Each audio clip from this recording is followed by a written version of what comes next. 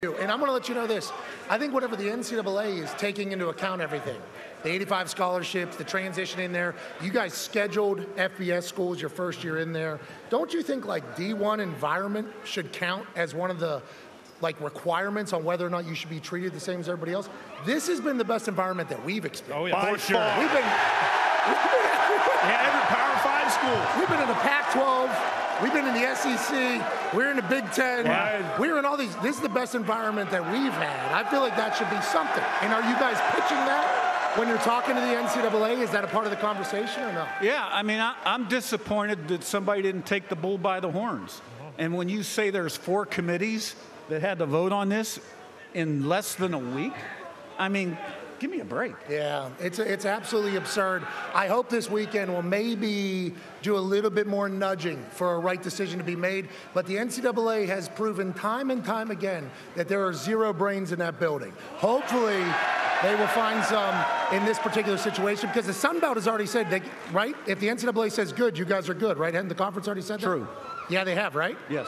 Sun Belt said it's not on us, it's on NCAA. If the NCAA says yes, Sun Belt says you guys are good to go. Do you detect a trend here? Everybody's passing the buck. Yeah, everybody's doing that. AJ has a question for you, Coach. Coach, for you as a coach, and you're talking about being a leader, obviously I feel like you have a complete control of what's going on here at this university and your football program, but is it nice in some sense that you guys all obviously have a common goal that you're going towards, but now you guys kind of have a common enemy as well, to where this is where we set our sights, and that's not what drives you, but at least it has something that this is energy, one way or the other, whether it's negative towards somebody or what. Is it nice almost that you have something that you guys are all fighting for together? Well, you know what? Last year we had a big chip on our shoulder because we knew we couldn't go anywhere, right?